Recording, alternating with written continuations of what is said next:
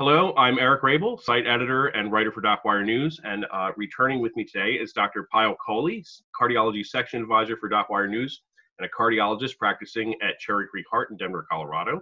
Dr. Kohli will be leading a discussion today with Dr. Valentina Puntman, who is Deputy Head of Department and Senior Clinical Investigator at the Institute for Experimental and Translational Cardiovascular Imaging at Goethe University Hospital in Frankfurt, Germany. And the conversation will focus on the late July cardiology paper in JAMA Cardiology that looks at cardiovascular MRI outcomes in a large population of unselected patients who have recovered from COVID-19. And with that, I will hand the floor to Dr. Kohli to lead the discussion. Thank you. Dr. Puntman, thank you so much for joining me today. I have been so looking forward to talking with you because your study has not only made a splash in the medical community, but also in the popular media and the press, and really made some impactful changes in the way that here in America, our culture goes, such as with the Big Ten being canceled. So I want to start just by asking you, tell me a little bit about the background. What led you to ask this clinical question about the COVID-19 virus, and how did you decide to design this study? Thank you. Thank you so much for inviting me to be able to talk about this as well. It's really an honor. So just about the study. So we were slightly primed, not about the virus, but about the myocardial inflammation. We've been doing research with cardiac MRI in myocardial inflammation for quite a while. And obviously this virus, this pandemic has taken us all by surprise. And obviously at the beginning, we were all focused on lung issues. And then the cytokine storm, the autoimmune reactions came a little bit more to the front. And that is what actually triggered in us. Maybe there is actually also cardiac involvement. It was just so new. It was just so acute. We were still coming to terms with acute COVID illness. And obviously the heart was nowhere near the front focus. So that started us to think, how would we get near to the patients to learn, because it was also new. We simply wanted to learn. And we tried to be fast, to be also fast there at the beginning of the disease. And that proved itself to be incredibly difficult. Patients were obviously very, very ill. They were in intensive care. It was difficult to bring them to the scanner. It was also, at that time, patients were infective. So the staff was really worried about themselves getting infected. So we gave up on it, to be very honest, to be able to scan patients in acute phase. It just turned out to be too complex, too complicated for everyone. That's how we then resolved to, okay, let's just chill out. Let's try to see patients a little bit down the line when they are already a little bit better and they can come to us. We will invite them in an unselected way. Whoever had a positive test, recovered, please come and have a scan with us. And this is how the whole story started. So we had a huge response from the patients. So we engaged the COVID-19 testing center, and this is where we put our flyers, and patients then got in touch with us, and they actually all felt, maybe I'm going to have a little bit of a free cardiac scan, free cardiac checkup. and unfortunately, we did not give them always the very good news. So the outcomes were like this. So we started seeing quite a few things. And to begin with, we said, we're just not going to think about it. We're really not going to make any thoughts till we have at least 100 patients. But obviously, we did have quite a huge experience in other myocarditis syndromes, viral myocarditis, lupus myocarditis. So we knew what we were looking at. We knew the patterns from other conditions. So this was just impossible to ignore. In sort of a rough sense, what we found, there is a very small group of patients. So the patients that we included in this first publication, 100 of them, the average time from their COVID test, positive COVID test, to the CMR, so having had a scan, was around 70 days. So 2-3 months down the line on average. And a small group had no changes whatsoever. A very small group had tremendous changes, so really aggressive myocarditis. And then there was a big group in between that had changes, but perhaps not necessarily so aggressive. But still, we couldn't dismiss the presence of inflammation. So 78% had something, and 60% of them had active inflammation. So that was inflammation within the heart muscle and also inflammation of the lining of the heart.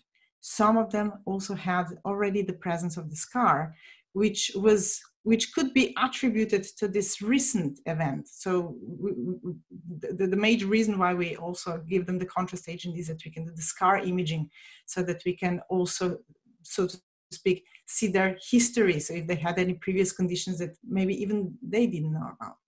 So that is a little bit as in how we got there and how we then ended up with these findings. Well, I mean, I want to point out a couple of comments on something you said that really struck a chord with me. Yes. The first is the journey of science, how Yes. you would think about clinical questions and how we design these clinical studies. And in a way, you started out asking about inflammation during the acute episode, but Yes. what's even more informative in a way is what's now happened, as you said, 70 days later, or Yes. what's continuing to happen. The other thing that struck me from your study is that it really seemed independent of the clinical presentation in some ways. Yes. So inflammation didn't always correlate with the symptoms that the person was having, which was really a curveball if you think about it, because we often tend to correlate myocarditis with the classic symptoms of chest pain or heart failure type symptoms or other such symptoms. So to me, that was very surprising finding as well. So I want you to comment a little bit on what your takeaways are in terms of the clinical significance. How have you changed your practice based on this study? Or do you feel like the sample size is too small and additional information is necessary? Certainly there are people out there that are saying cardiac MRI is such a sensitive tool. We're looking too closely. We ought to give it more time. So how would you, address those types of comments? To be honest with you, we are at the beginning of this road, so it's very difficult to say anything in a very definitive way.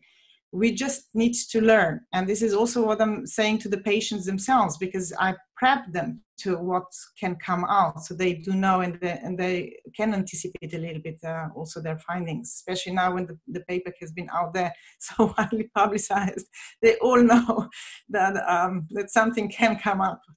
And in principle, I'm going, let's just keep cool and let's just see you again in 6 months' time, because this is our protocol. So we follow them up to really confirm that this persistence of inflammation is still there 6 months down the line. So another MRI at 6 months? Exactly. We, at the second MRI, we do not give any contrast agent anymore. We are just simply following the inflammation markers. So we want to learn the dynamics of myocardial inflammation in the heart. So at the moment, we are simply just learning. Now, there are obviously certain patients, a small group, that had quite a significant impairment of LV function as well. So this gives us also a little bit of a excuse, so to say, that we can also treat them with heart failure medication, because this is something that is already guideline approved and guideline compliant, and we can borrow that. Otherwise, we actually do not have any good treatments when it comes to myocarditis. We are actually without a proper diagnostic tool as well as proper treatment pathway. And this is a little bit of a tragedy, and perhaps my own motivation to really dig into this research of cardiac inflammation, because we have to change practice. It is a combination of a lot of things. That biopsy remains gold standard for diagnosis of cardiac inflammation. And to do biopsy in just everyone with even perhaps slight symptoms, it's just impossible.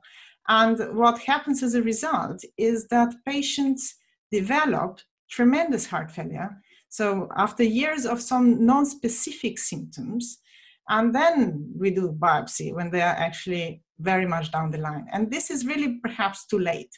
So our take of this study was, we are actually doing the right thing, going in so early and learning the process, because this is going to give us much more information, also how to handle the whole thing. There were comments, people came, why that we are panicking people out.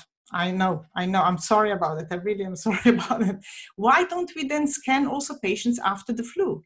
And I go, yes, actually, indeed, we should, because we need to learn that process there as well. So actually, we just simply need to learn. I mean, I'm not saying that this myocardial inflammation that we have found in COVID is permanent, not at all. But there will be a certain group of patients that will not be able to clear this inflammation and will develop heart failure. And actually, by screening them prospectively, we can give them a chance. We can catch them in time and then offer them treatment in time, so that they perhaps we even prevent the development of heart failure. So these are my thoughts. I'm not saying that this is something that is implementable at this time, at this point in time, but just to put it a little bit into perspective. No, you made some great points, actually. And I just the other day in the office had a patient who had COVID-19, still having symptoms. So I did order a cardiac MRI. But I think your study raises the provocative question of whether or not we should be getting these in more people, more cardiac MRIs.